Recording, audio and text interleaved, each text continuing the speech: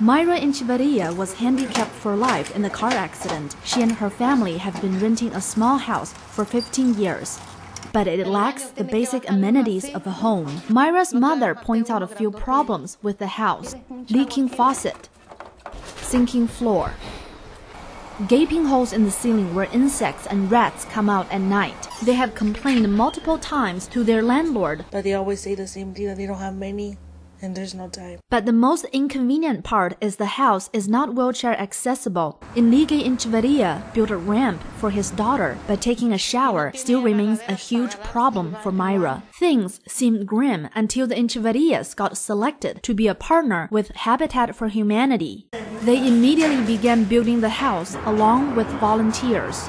Construction Superintendent John Hossel is particularly proud of building this home. Because I helped build that house next door 15 years ago, so this is the last house on the block that's a Habitat home. Because I've seen the neighborhood change when this was nothing but a bunch of junkies to now it's a nice neighborhood. Sylvia Bautista has worked closely with the Echevarrias in the selection process. For the Linwood homes, we had, I would roughly say maybe about 300 to 400 people, but it gets narrowed down because we do look at the needs. Not all the families have the needs.